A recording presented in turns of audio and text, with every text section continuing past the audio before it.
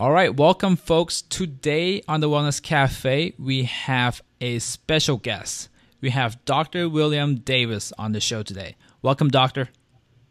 Oh, thank you. Glad to be here. How are you doing today?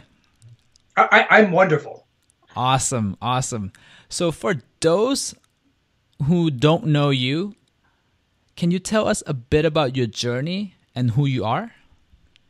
Sure. I used to practice cardiology. I started in interventional cardiology, that is procedural cardiology, doing stents and catheterizations and so on. Turned my attention to prevention and reversal of coronary disease.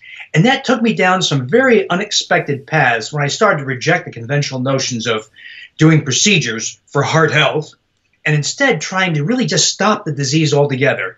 And it led me down some very unusual dietary, nutritional paths, as well as some attention to supplements. And what I noticed when I started to regress coronary disease, heart disease, was that so many other things happened. People had their rheumatoid arthritis reversing. I saw people lose astounding quantities of weight. I saw their acid reflux, plantar fasciitis, irritable bowel syndrome, migraine headaches, eczema, psoriasis, seborrhea reverse. It became clearer and clearer to me what I had stumbled on was a program for health. This was a lot of the basis, by the way, for the Wheat Belly series of books I wrote that started with the premise that wheat was corrupted by agribusiness and that you can achieve astounding improvements in health by elimination of all modern wheat. I took it further by expanding the conversation to elimination of all grains and saw even more improvements. But then I paid more and more attention to the nutritional deficiencies that were caused by grains. You know, it's often thought, advocated by conventional experts that grains actually supply nutrients. Actually, the opposite is true. Grains cause numerous nutritional deficiencies. And when you eliminate grains, you have to make a specific effort to correct those deficiencies. Couple that with attention to some other common deficiencies. And what you have, the entire package of just a handful of strategies, is an astounding means of turning around numerous, literally hundreds of health conditions. And that's why I've repackaged as Undoctored. The reason why I call it Undoctored, by the way, was people were doing at the time the Wheat Belly program and said, well, you know what? I did this. My doctor said it was stupid. It was harmful. It would make me end up with obesity and reliance on drugs. The opposite happened. I don't have diabetes anymore. I don't have Crohn's disease anymore. My skin rashes went away. I lost 47 pounds. I look better. I feel better than I have in 20 years. And I got well despite my doctor. And I'm talking about conventional doctors like my colleagues, the primary care doctors, the cardiologists, the gastroenterologists, et cetera. And so what I saw was we had in our hands the means to help people become healthy without their doctors and getting healthier than the doctor could have ever achieved, ever hoped to achieve, even using the tools he had available, which is drugs and procedures. Yeah, and definitely. And I totally agree with you on that one because the best doctor is the body. If you feed it what it needs and remove all the toxins, and let the body heal itself, and you can be healthier than ever before. Yes, absolutely. And, you know, the book goes into the details in saying that the healthcare system is broken, which hopefully we all know here that it's not working very well. We're spending more every year, but we're getting sicker and sicker. I mean, which you elaborate in the book really well, and I'm not going to be able to do it as good of a job as you are. So can you tell us what about this current healthcare system that everyone should know? You know, so as you say, healthcare costs have gone out of control. We have $84,000 for a single vial of 120 tablets to treat hepatitis C. We have incredible 5-6-figure price tags for medical procedures. These are unsustainable. So as you know, American healthcare consumes 17.5% of GDP. What we don't often hear is that healthcare insiders, that is people who are in the drug industry, the medical device industry, the hospital industry, want that number to grow to 19% or 21%. It's a huge wealth transfer from our pockets into the pockets of the healthcare insider. And I don't mean the nurse or the orderly or the guy working in the lab. I'm talking about the people who are in charge of the purse strings, the CEOs, the executives, the administrative people, the multinational drug and medical device industries. These people want their piece of the healthcare pie to grow even larger. So what they advocate is increasing reliance of the public on drugs and procedures. And we have my colleagues, the conventional medical doctors, who are the unwitting slaves to that process. So the TV commercial, direct consumer drug advertising, the advertising we see in magazines and TV and billboards for implantable defibrillators and electrophysiologic studies and cancer programs and MRIs, those are all meant to grow the medical franchise, the bottom line of the healthcare industry. Lost in the conversation, as you know, is health. Health. So I say the enemy of the healthcare system is not sickness. The enemy of the healthcare system is healthy people. Because if you're healthy, you are worthless to the healthcare industry. Because what they've tried to do is monetize health. They've tried to tell you that cholesterol needs to be treated, even though you feel fine. That you need to submit to an annual colonoscopy. That you need to submit to drugs and procedures in order to be healthy. But health should be free or nearly free. It should be something accessible to everybody at no cost. Now, if you break your leg or you're in a car accident, that's not free, of course. The health care you get, it shouldn't be free. But health itself should be free, just like freedom of speech. If I said, Dr. John, in order for you to maintain your freedom of speech, the U.S. government is going to charge you $10,000 a year. You'd be outraged.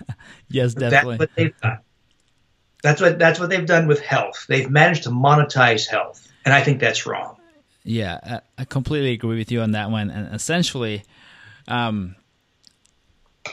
making more money, and they, meaning pharmaceutical companies, making more money by keeping people sick.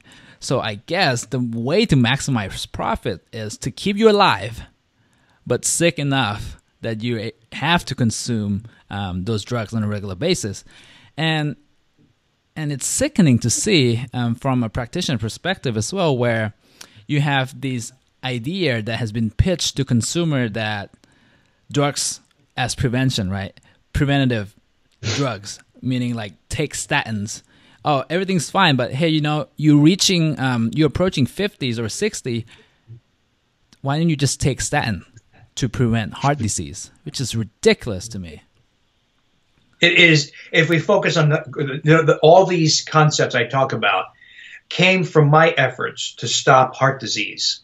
It came from an effort about 20-some years ago. I helped set up a heart scan device in Milwaukee, where I live, and we started scanning people for coronary disease, coronary calcium. That's an index of coronary disease. And what I saw was just everyday people coming in with horrendous quantities of hidden heart disease, coronary disease. And when we put them on conventional therapies like statin drugs and a low-fat diet, their heart disease progressed rapidly, 25 to 30%. We helped publish those data. We saw heart disease gallop forward at a rate of 25 to 30% growth in this measure of heart disease every year, even if you threw all these tools at them. So I set about trying to find better tools. It took many years to do this, but it led me down the path of vitamin D. And elimination of wheat and grains and sugars, because those are the only foods that cause the #1 cause for heart disease, which is an excess of small, oxidation-prone LDL particles, and some other tools. But that's when I stumbled on all the other health benefits that occurred. And it turned out to be almost free. I mean, you might have to spend a few dollars for fish oil, for vitamin D, but compared to the $1,000 a month for the healthcare insurance premium, the $150,000 it often costs for a heart bypass procedure, the many hundreds of thousands it costs for cancer procedures and drugs and chemotherapy, or the tens of thousands it can cost just for the handful of drugs you take every day for type 2 diabetes. The costs you and I talk about are minuscule, almost nothing. Yet you get far superior health. So you and I know that compared to the health you get, say, from a conventional thinking doctor, like a guy who prescribes statin drugs and blood pressure medicines and acid reflux drugs and antidepressants, that kind of health compared to the health you can achieve on your own with some benign guidance, the health we achieve on our own is far superior. You'll look better, you'll be thinner, you'll have better measures of health like cholesterol and blood sugar and blood pressure than the doctor could ever hope to achieve. Absolutely. And I just want to bring you back to that subject since we on the medications like the statins, drugs. I want to talk about the efficacy, which you talked about in the book called The Numbers Rackets. Can you explain how pharmaceutical companies are able to mislead the public by presenting the data in a certain way? Yeah, a big issue, as you know. So one of the ways they deceive the public is they fund the studies. So if the company funded this, and so I don't mean to pick on Ford or Chrysler or any other car manufacturer, but if you went to a car dealer and the salesman, it's a Ford dealer, and the salesman says, "Sir, Ford makes the best car in America, and we have the studies to prove it." And you say, "Well, who funded that study?" They say, "Ford." You would say, "Well, okay, don't even tell me because I know it's just marketing." Right. Well, you know that, but the doctors don't know that. And so we have the vast majority of drug data, such as statin drug data, the $2 billion plus spent on validating the prescription of statin drugs for cholesterol, virtually all of it paid for by the statin drug manufacturers. And most of the experts that develop clinical treatment guidelines for cholesterol are paid by the drug industry. They are major shareholders, or they have large consulting agreements. They're somehow affiliated intimately and with long-standing ties to the drug industry, and they're the ones drafting practice guidelines. So that alone. So we know that the bulk of clinical research that are purported to validate the use of these drugs, including statin drugs, are nothing more than marketing, very clever marketing, of course compounded by those good-looking, sexy sales representatives that come to the middle-aged doctor's office hawking free dinners and free trips to Orlando with all expenses paid. But we also have this added layer of deception where the data themselves have been fabricated and or manipulated or hidden. So the vast majority of negative outcome studies are never published. Many of the positive outcomes are published, but the negative parts taken out. We also have manipulation of the data themselves. So a very common trick in statin drugs and other drugs is to publish what's called relative risk. It's a means of inflating the benefits, purported benefits of drugs many-fold. So the benefits of the statin drugs, there may be a small benefit to statin drugs, like maybe a 1% reduction in heart attack. So if you reread even the data paid for by the drug industry, you'll see that there's about a 1, maybe 3% reduction in heart attack risk. Yet if you talk to the doctor, my prescribing colleagues, or if you read the ads, you'll see claims like 36% reduction in heart attack, 50% reduction in heart attack. Well, how'd they go from 1 to 3% reduction to 36 to 55% reduction? They manipulated the numbers and gave you this artificially. Imagine you went to your stockbroker and he said, "Dr. John, I can increase your money by 50% this year." You'd say, "Oh, wow. Sign me up." Right. But then you find out it was really only 2% or something like that. You'd be furious because that would be fraud. Yet that is what the drug industry does every day. They inflate their values to not just like 10% higher or 100% higher. We're talking about 3,000% or more inflated benefits of their drugs. Yet that's how the data are often reported for cholesterol drugs, blood pressure drugs, antidepressants. So it doesn't mean that there are no benefits to any drug. It means that there might be some benefits, but it's hard to know if the data was manipulated, some concealed, and the statistics fiddled with. We often just don't know. The problem here, of course, is my colleagues know nothing about this and often just prescribe their drugs willy-nilly because they were educated by the sales representatives and inflated statistics used in drug studies. So what you and I are after, what your audience is after, is just truth. And much of the truth means the drug industry is corrupt. The doctors who unknowingly, unwittingly prescribe it are also corrupt. And yet all you and I want is health. So we have to turn to places other than the doctor, other than the healthcare system, for our answers. Wow, that's definitely powerful. I mean, since we're talking about big institutions, I just want to maybe veer to the right and ask you about how about the government? How about the data from the American Heart Association? How about the data from American Diabetes Association or the USDA in that manner? Are those reliable? So, as you know, we've had this odd situation where the American Heart Association, for many years, advertised Crisco as heart healthy. They got paid a lot of money by the manufacturer of Crisco. Crisco, of course, is hydrogenated fat, which is not a healthy replacement for fat. In fact, it causes heart disease more than any other form of fat. Yet that was the darling of the American Heart Association for many years. Well, that kind of misinformation has continued even to this day, where we have agencies like the American Heart Association or the Academy of Nutrition and Dietetics or the American Diabetes Association telling us that reducing total fat and saturated fat, eating plenty of healthy whole grains, and consuming the products they endorse, whether it's berry kicks or Cocoa Puffs or healthy whole grains, they call them heart healthy or an important component of a diabetic diet. We all know that's absolute nonsense.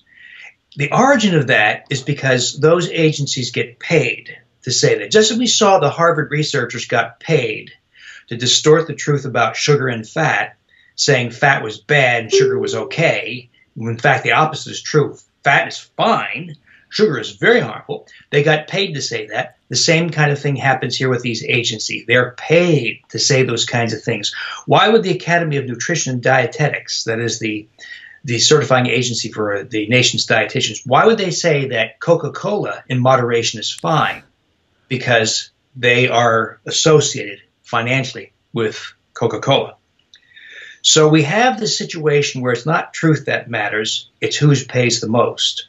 And that's the mantra that drives American healthcare. And I think you and I and your listeners find this absolutely unacceptable because we can bash them all we like, but they are richer and more powerful than we are. So this is why what we're doing here is so important, that people, so I'm not paying you, you're not paying me, Kraft, Nabisco, General Mills don't pay me a penny, Pfizer, Merck, and AstraZeneca don't pay me a penny, nor does Medtronic or other device manufacturers. We say these things because we think it counts and it matters to people just to be healthy. Yeah, definitely. That's what I love so much about your book is you're empowering people. You're empowering the public with information, with resources, so that when they go to the doctors, they can actually be able to have a conversation, which is the next thing that I want to talk about, which is basically the doctor-patient relationship has got to change. The public has to really be able to equip themselves with some knowledge and some information to be able to have a conversation regarding health with their doctors. Absolutely. So so as you know, the paternalistic, I'm the doctor, you're the patient, shut up and just take this prescription or do what I say, that was true when the public was ignorant and didn't know anything about health. But it's not true anymore. As you know, the informational playing field has been leveled. The information that's open to the average person is the same information that's available to you and me. Now, we may have a broader appreciation of some other issues, but the public is getting increasingly savvy about health issues. And this idea that my colleagues just tell you to shut up and submit to that implantable defibrillator or the exploratory laparotomy, those days are over. You know, the origin of the word patient comes from the Latin word patior, which means to suffer. So as a patient in a doctor-patient relation, your job is to suffer and to submit unquestioningly to the orders of the doctor. This is like saying, if you don't follow my beliefs, I'm going to burn you at the stake. This is ridiculous. This is a time of age. It's an age of information, sharing information, of crowdsourcing, of collaboration, being facilitated by online tools. And the doctor should become your advocate for health, just like you're trying to do. You're trying to help people be healthy. You're not trying to use them, to squeeze them for revenues and to grow the bottom line of the healthcare industry. So as I often say, the enemy of healthcare, the healthcare industry, is healthy people. So you can all your listeners can do their part in battling this awful monstrosity we've created called healthcare by being healthy, and your doctor won't know what to do.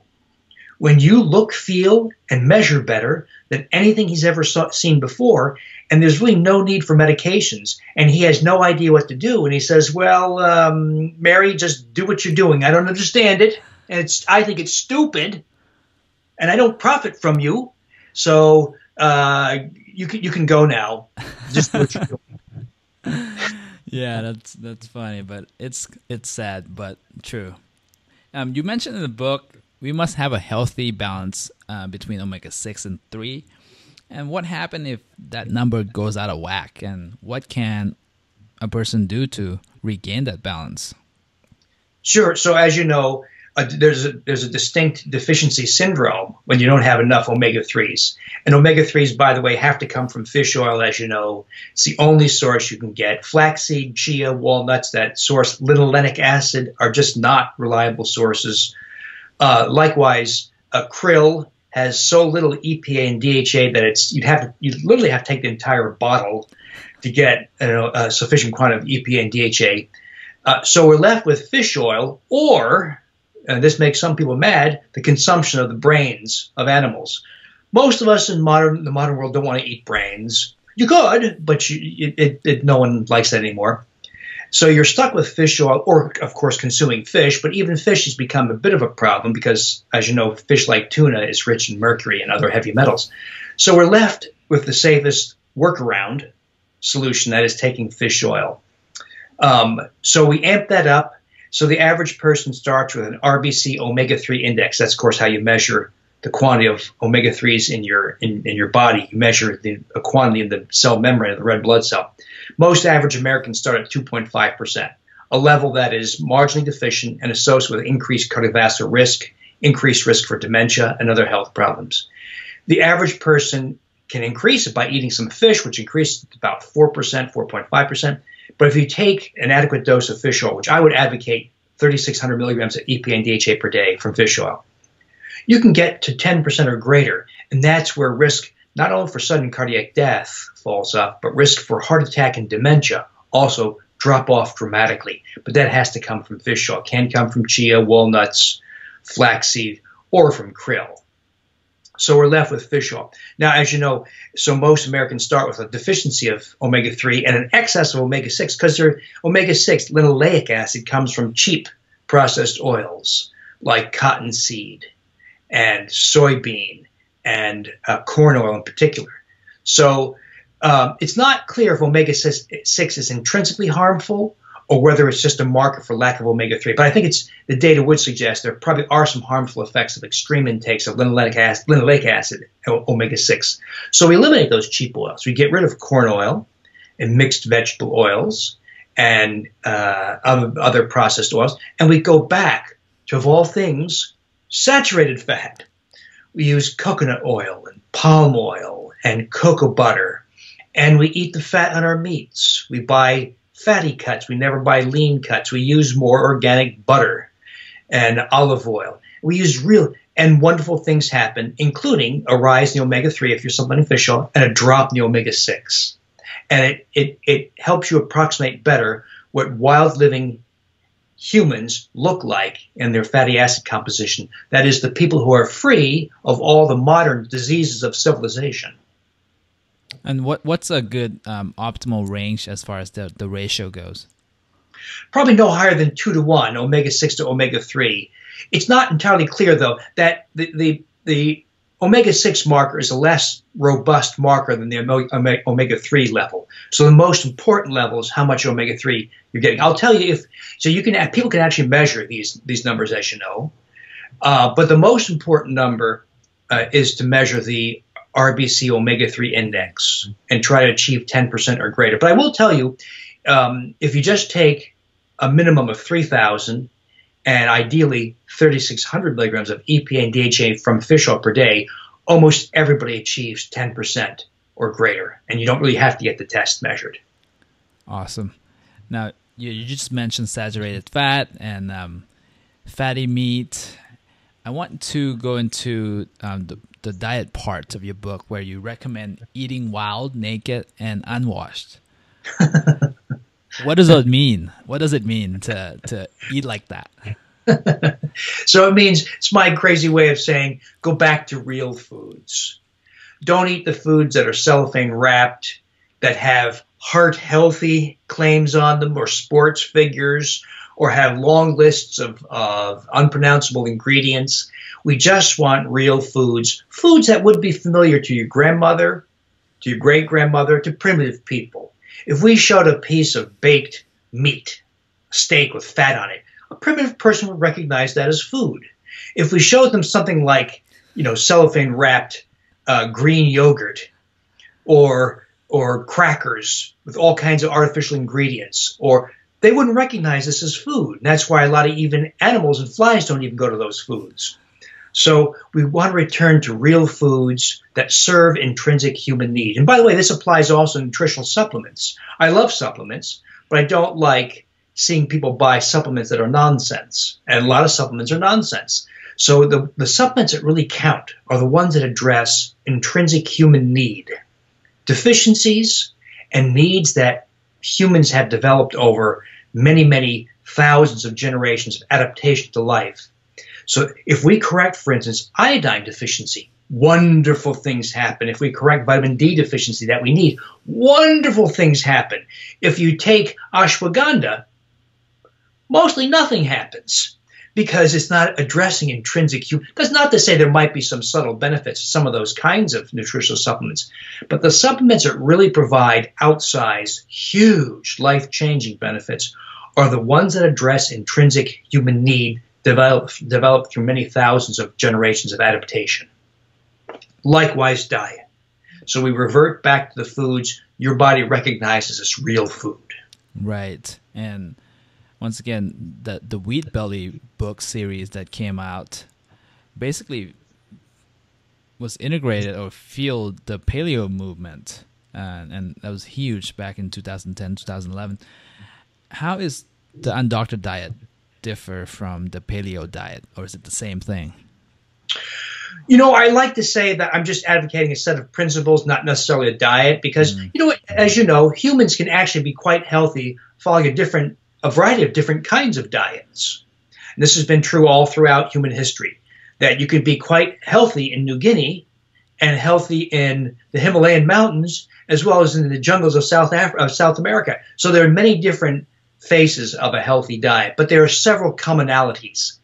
No primitive human culture ever consumed grains, the seeds of grasses, until recently.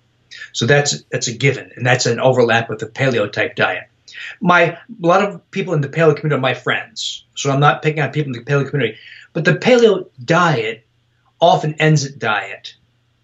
And I would ask, well, what about cultivation of bowel flora? So a primitive person, a Paleolithic person, and a modern person consuming the same diets will look very different physically and metabolically. And that's because they are different. And one of the big points of difference is their bowel flora is very different. So one of the things that I try to advocate is let's try to reapproximate a primitive bowel flora composition. So I make specific efforts to address bowel flora. Living a paleo diet does not address vitamin D deficiency, because most of us don't want to run naked in a tropical sun, and we don't eat liver, and we lose the capacity to activate vitamin D with sun exposure in the skin as we age. So you have to make a specific effort, and that's not part of the paleo diet. There's also some difficulty in the paleo diet when people think that foods like maple syrup and honey are consumed on occasion by primitive people, but if modern people do it, many of whom are insulin resistant, you can get diabetes, cataracts, hypertension, heart disease, and dementia by an overconsumption, over-reliance on those kinds of sweeteners. So there's great overlap. I applaud the people in the paleo community for getting a lot of it right, but you can't end at diet. There's too many other things to address, like bowel flora, vitamin D, and some other things. Definitely, and a big part of it is the quality of those products as well, while choosing organic and grass-fed and grass-finished type products is going to be definitely way better choices. Yeah. So I really, the paleo community is doing a lot of good in broadcasting the value of diet. But I think you and I know that you have to go beyond diet if your goal is to be free of the healthcare system and achieve ideal health. And that's where we have to talk about recognizing thyroid dysfunction, for instance, endocrine disruption. So there are issues beyond just the diet if your goal is ideal health. Definitely. Dr. Davis, what do you hope to see happen with Undoctored? This may sound a little bit overly ambitious, but I think about Kodak.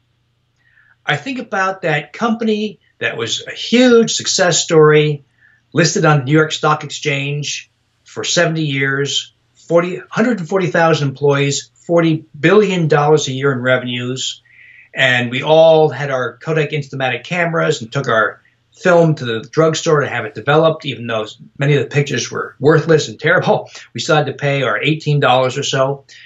They developed digital photography internally, but kept it hidden, scrapped it, because they felt it would destroy their conventional business. Your listeners know what happened next. Someone invented digital photography on the outside of Kodak, and they essentially went under. They're still around, but in tiny, tiny, tiny remnant of their prior glory. I want to see something like that happen to healthcare. I want to see this monstrosity, this predatory monstrosity called healthcare, shrunk down to its essentials, which is a teensy-weensy piece of what it is now. I want to see the drug industry shrink. I want to see the medical device industry shrink. I want to see the number of hospitals dramatically reduced. I want to see your healthcare insurance premiums drop from $1,200 a month or whatever to $200 a month and make it more affordable. As people recognize the healthcare system is a predatory, profiteering system. It is not intended to deliver health. And I'm talking about conventional healthcare. I'm not talking about what you're trying to do, what I'm trying to do, but conventional healthcare.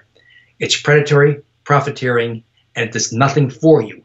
You may need it if you crack your car up or bust your hip, but you do not need it for the vast majority of health that you can achieve on your own with some benign guidance. Definitely, and it's a $3 trillion industry per year. That's what we spend. And if we even shrink that by, let's say, 33%, we have an extra trillion to really allocate that to improve all the other aspects of the human species and nations and communities and everything else. You know, it's eye-opening to realize that the amount of fraud and unnecessary spending in healthcare almost matches the U.S. military budget.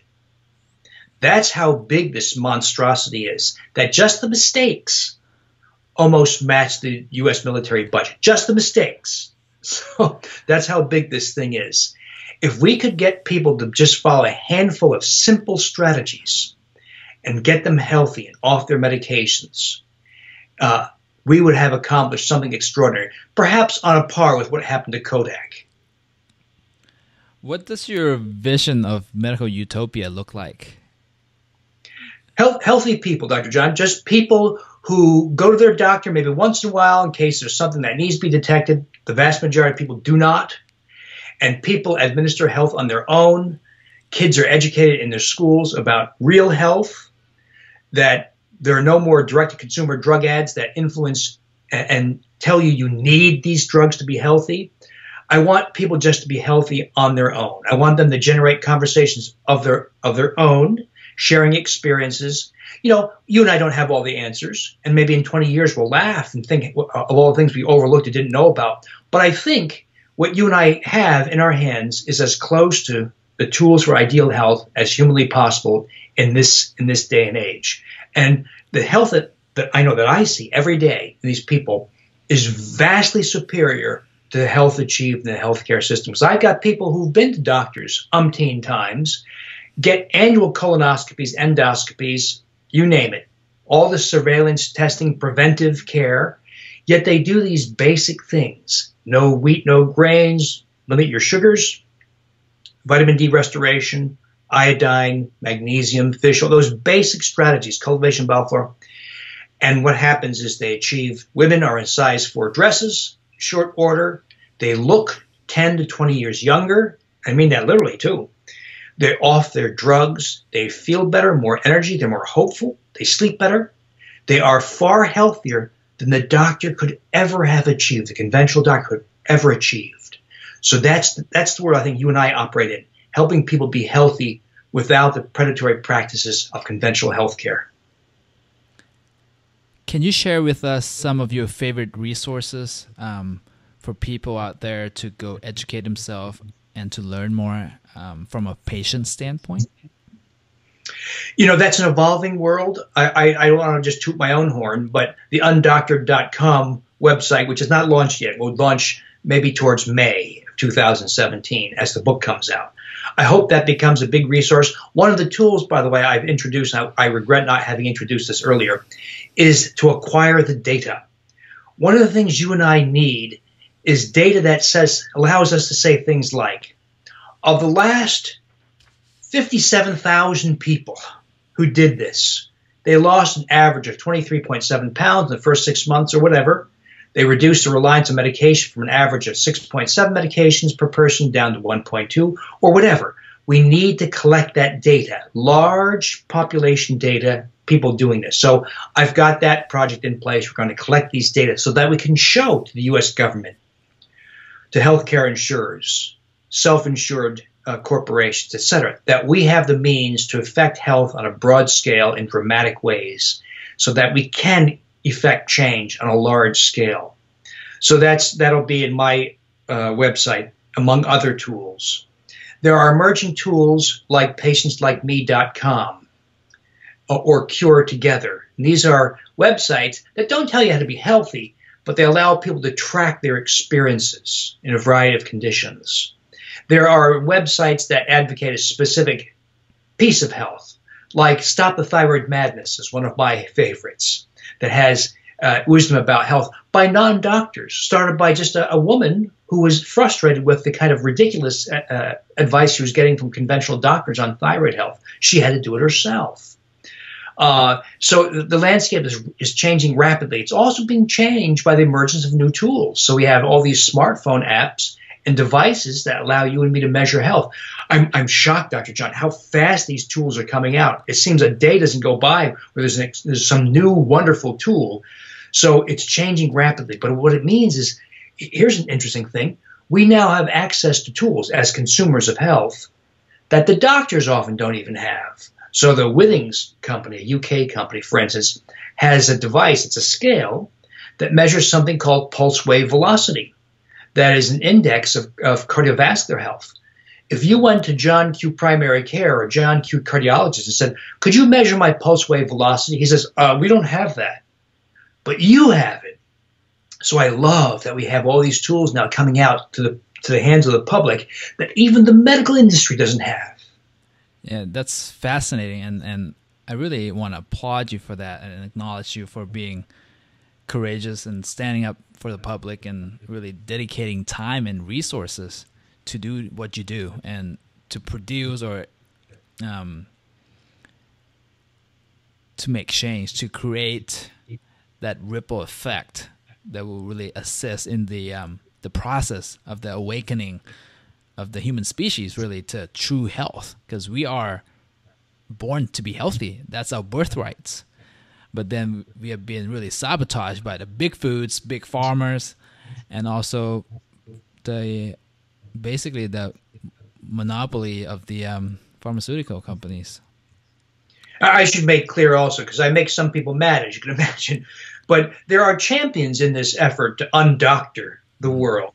And so your field, the chiropractic community, has been a real champion in this, as have the naturopaths, the functional medicine practitioners, the integrative health practitioners. I think we all agree. Let's talk about health, nutrition, correct nutritional deficiencies, avoiding industrial toxins through such things as hand sanitizer and nonstick cookware, etc., genetically modified foods. I think we all agree. So there are bright spots in this world, but it's likely not to come from your hospital.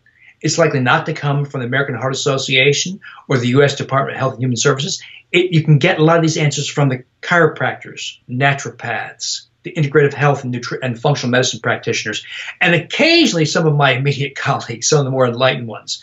So this is not to say that all practitioners are bad. That's not true.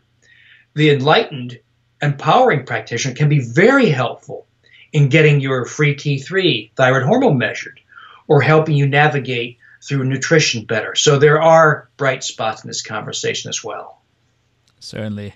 And for patients out there or people listening, sites like Patients Like Me really empower you, or at least make you feel like you're not alone in this journey, because there's a lot of people going through the same thing.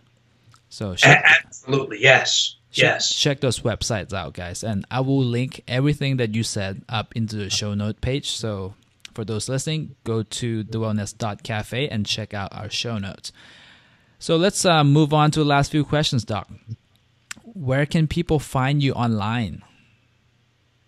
Right now, because a lot of the Undoctored conversations came from the Wheat Belly conversations, so I still maintain my Wheat Belly blog, the Wheat Belly Facebook page, but I'm going to also, we will launch, as we talked about, the undoctored.com website coming in May 2017. And in that website and affiliate websites are numerous other sources of information. One of the things I want to do is certify health practitioners. So we have growing ranks of healthcare practitioners who understand if someone came to them and said, I don't want to have lap band surgery. I don't want to be unhealthy and have all these inflammatory diseases. I just want to be healthy, but I don't want to do it with drugs and procedures. I want to have healthcare practitioners certified. So one of the programs within Undoctored is Undoctored U, a certification program. We also have educational courses set up for just the public who really want to be smart, so that a mom, for instance, could do this for her family, her own mom and dad, friends, or we can have, let's say, a healthcare advocate in a church or in a corporate setting. They can become certified in Undoctored principles. So the undoctored.com website will be the portal, the centerpiece of a growing collection of strategies. And we'll have, of course, social media all set up by then. So you and I are having this conversation early before a lot of this stuff is started, but this should be a very robust and highly popular, and I think very instrumental, very helpful set of tools for people to refer to. So, Dr. Davis, the name of the show is called The Wellness Cafe.